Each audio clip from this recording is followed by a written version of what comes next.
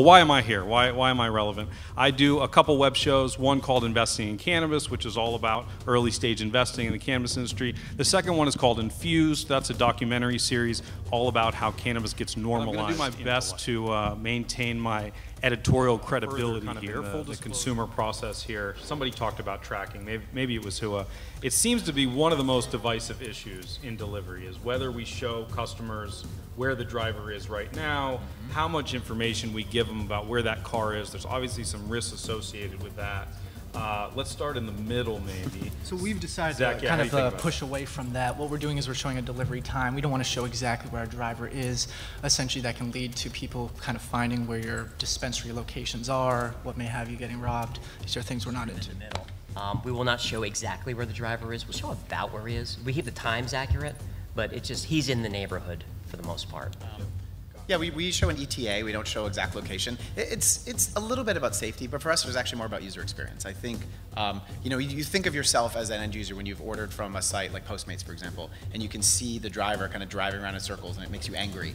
Or when you call an Uber and he's not coming in your direction. So sometimes it can actually work against you, especially if you have a multi-point delivery model. So once a delivery driver gets there, they ring the doorbell or they call, whatever the special instructions say, and they come to the door. Tell us a little bit about the standards around customer service and sort of what you set out for drivers or set out for the dispensaries drivers. I mean, I've been had things like been upsold to at the door. I've had sort of creepy experiences with drivers, or maybe the wrong order. You know, what happens if they mess up the order? How much do you guys think about that far in advance? You know, when they get there, who they're talking to, and how that experience goes. Yeah, I mean, for us, it's very important, right? We do view the entire end-to-end experience as part of the user experience. There's definitely challenges there. You know, in our model, the drivers are not our employees. In fact, in most cases, they're independent contractors of the dispensaries. And actually, employment law, you can't be very specific in telling independent contractors how to do their job, or you could get sued. So it's definitely a balance.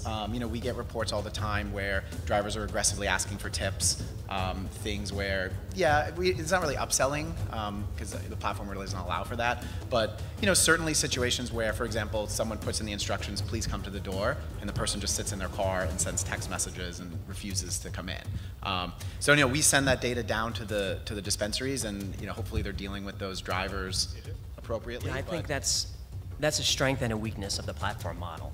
It's certainly a strength where you can have this giant fleet of independent contractors, and we can certainly have a discussion or argument that there is no such thing as independent contractors in cannabis, because that's what my labor attorney told me after the lawsuit. We'll get to the lawsuit. That's a little. That was a different lawsuit. We do go ahead and train any driver that is essentially partnered with one of our partner dispensaries. So essentially they are trained in the way we want them to treat the customer. They're trained in the different promotions we're offering at that specific time. So essentially when they go ahead and meet with the customer, they are essentially going ahead and telling the customer exactly what we're offering at that time. The customer is able to apply that to the next order. Ends up being a 5-star user experience. Yeah, I mean, the delivery services that we work with, a lot of them are employed already. They're not independent contractors. So I think what's interesting is through retention, through people reordering, they see the same person.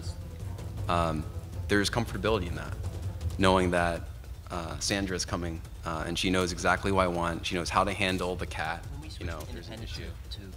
to W-2, we took a huge hit on the bottom line, but the customer experience was so much better because now the guys didn't have to rush. Yeah. They could just chill out, sometimes a little too long, but they could just relax and spend some time. That's true.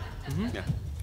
Got it. So sort of the final part of that product feedback loop is reviews, right? So after they get it, after they try it, what do you do? And I'm going to start with Zach here because he's got some really strong opinions on reviews. What do you do when you get a terrible review? Whether it's fair or not, inevitably that's going to happen. How do you deal with it? go ahead and send them a message at first. If they don't respond, we'll try and go ahead and give them a call and find out exactly what happened. Granted, we feel like all of our experiences should be a 5-star experience, so we'll definitely take into account what the customer said, try and go ahead and give them some free things, so they'll go ahead and change their review and have a good positive experience and essentially order from us again. We've had some customers who've had negative experiences with us, and essentially we've gone ahead and done exactly what I said, and they became returning customers. We had a little bit of a spicy moment in the green room. I have to bring this up because it was too entertaining, where there is some thoughts around or some conjecture that some of the services on this panel had been sort of giving you purpose negative reviews. I think in just the industry in general, some of our competitors up here, Eaze in particular, has attacked numerous competitors of ours with Yelp reviews, 1-star reviews, and gone ahead and posted, let's say, some sort of promotion for themselves. And essentially we've contacted Yelp about that, and Yelp has gone ahead and removed the reviews on all of our competitors' pages. Let's say Eaze did this about 1 year ago in about 50 different dispensaries throughout Los Angeles. And that was one of our main locations, Santa Monica, Culver City, Beverly Hills. It's a location we actually kill. We're #1 if you search Santa Monica marijuana delivery, whatever. So essentially they went ahead and did that to us. Long story short, we reported it to Yelp, and they went ahead and removed it in 1 second. It's getting fun, ladies and gentlemen. Jim, I'll give you a chance to I have no idea what he's talking about. to reply to that. Hey, we can put a thread and we can put the proof. You've done it to many of our competitors. Many of our competitors. Okay.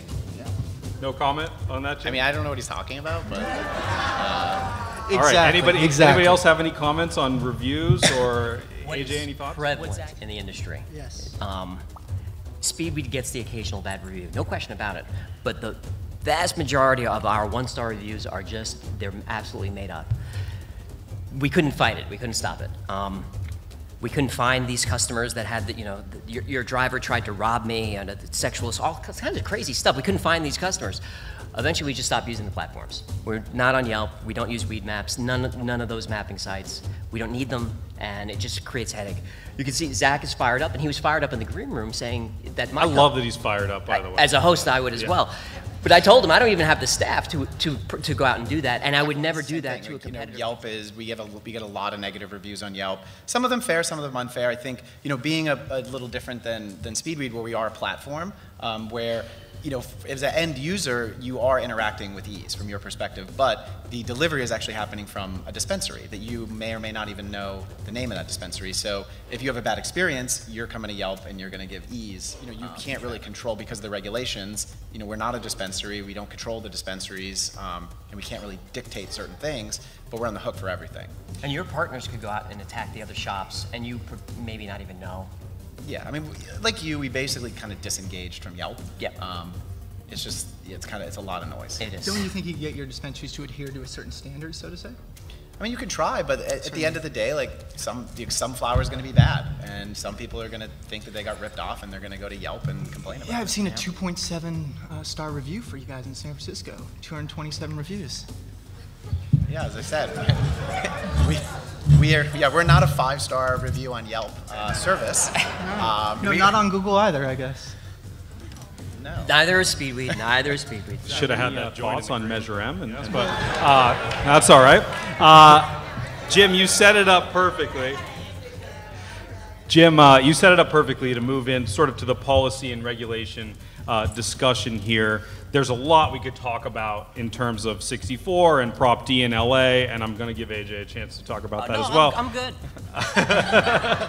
I want to just talk about, pending draft regulations, what you think is going to happen, and most importantly, what you're doing to. Yeah, I mean, I think California is doing it seems like it's going in a decent direction, right? There's obviously a lot of different interests. So, for example, the W-2 issue we brought up, where in the new regulations, every person who touched the plant has to be an employee of a licensee, right? That's being driven by labor unions, and right or wrong, it's an interest that isn't necessarily aligned with the long-term success of the industry. I think it's going to be very difficult for cultivators, for example, to have W-2 Another one is employees. hours. So if you look at the draft regs, cannabis businesses, including delivery, can operate between 6 a.m. and 9 p.m.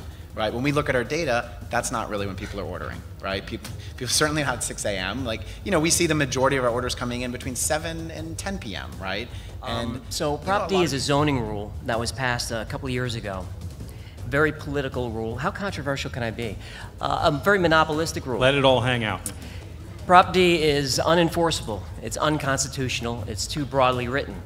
What it does is it places zoning rules not just on the shop, where the plant originates from, but in the vehicles themselves. So if you're ordering Chinese food, for example, Prop D would say that the vehicle that's transporting the food needs to be zoned the same way as the store. It makes no sense.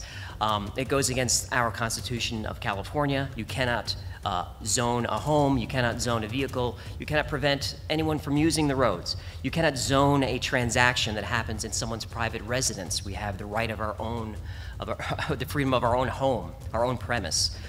The city disagrees with me. The city says that they do have a right to ban deliveries. I say we don't.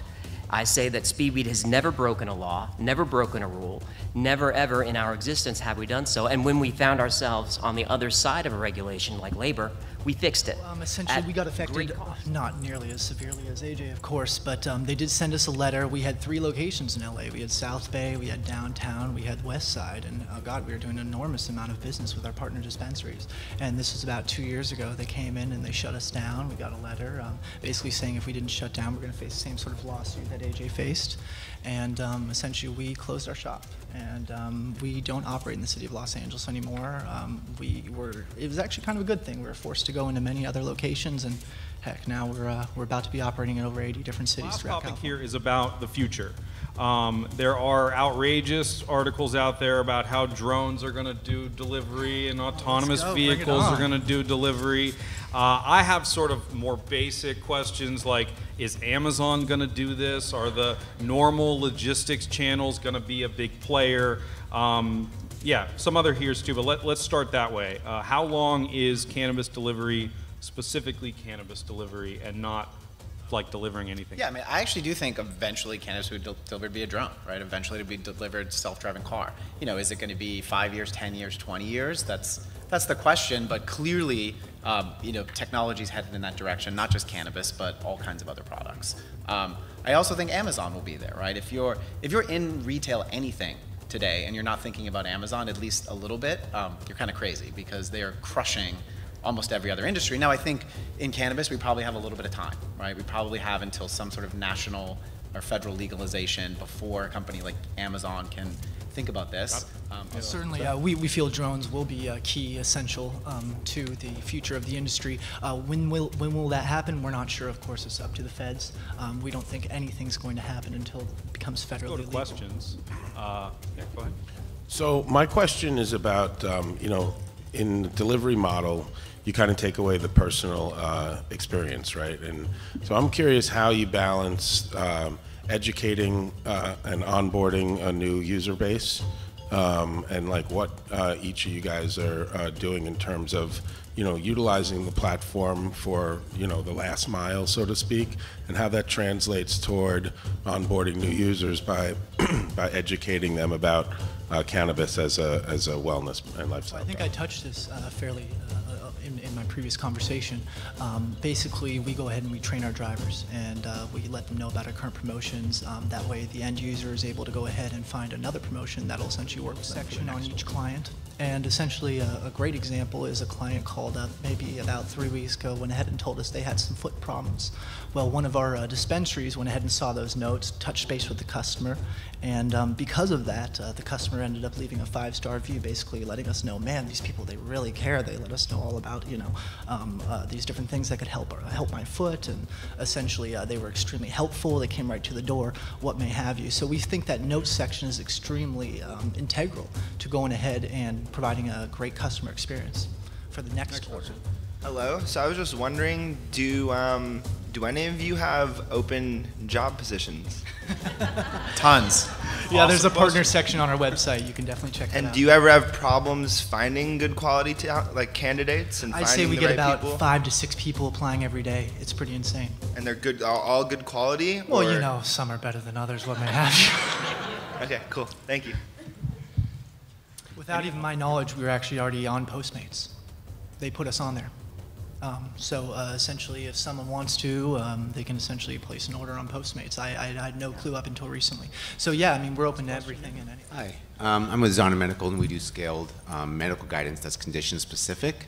And I'm just wondering from you guys, how much demand you see, just kind of in terms of the content and UX and conversions, which is obviously a priority. How much demand there is for folks to actually address the effect that's going to have on their condition, or is it really just about kind of a multitude of products and sorting through the products and doing that? Is there what's the demand for that, and how are you addressing it, and how do you see it going forward? From a medical standpoint, I guess it's separating medical and recreational in some way.